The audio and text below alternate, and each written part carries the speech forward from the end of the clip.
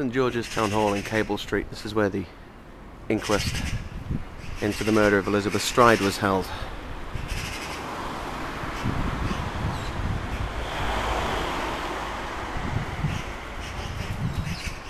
It's right next to the churchyard.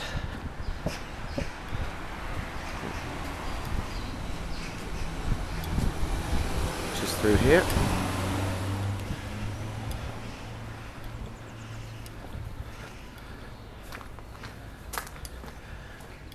And this, of course, is the location of the St George in the East mortuary, which is the building over there, which I've not filmed for some years, and also where victims of the Ratcliffe Highway murders are buried.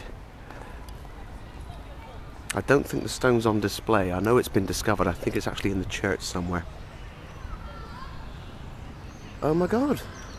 Okay, this has changed since I was last here a few years ago. There's now a kids' playground down there. Little do they know, they are actually playing on the site of a former mortuary that predated the one that's there now.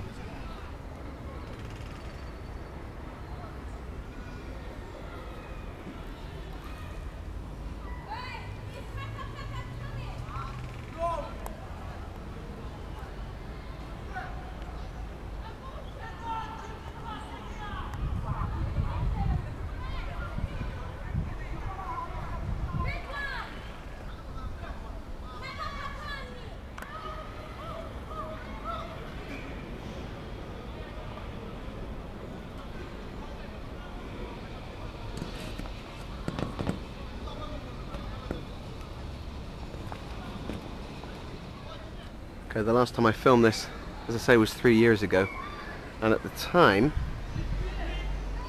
there were little gaps in the corrugated iron that was down there, but you see it's all been boarded up now, so I can't actually get the camera inside. So those really grainy, poor quality clips I made in a different camera years ago are for the time being going to have to suffice.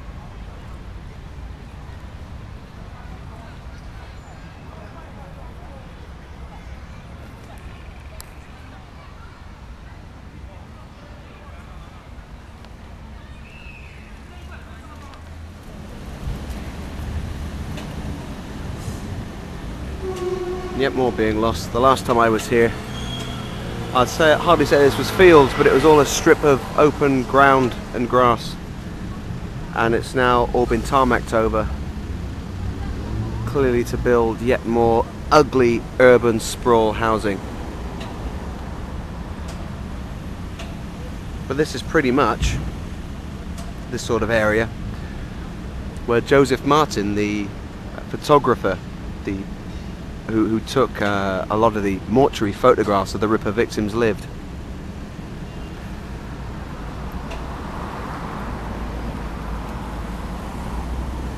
You see, it's right next to Hawksmoor's Church. The junction of Cable Street and Cannon Street Road, with the Crown and Dolphin pub on the other side, which looks to me like it's closed and has been for some time. I'm sure someone will be able to fill me in on that for sure. The importance of this spot, it gets busier with each passing year.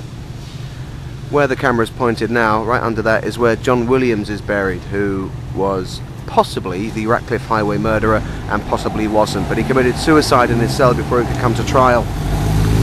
And they buried him with a stake through his heart, as was the fashion at this crossroads.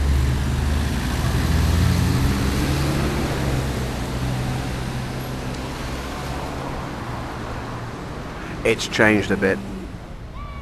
In Swedenborg Gardens, restored in 1997 jointly by the Swedish community in London and London Borough of Tower Hamlets. Yes, really nicely restored. But that's the font from the Swedish church that was here, where Liz Stride was registered. And nowadays, as you see, it's very different.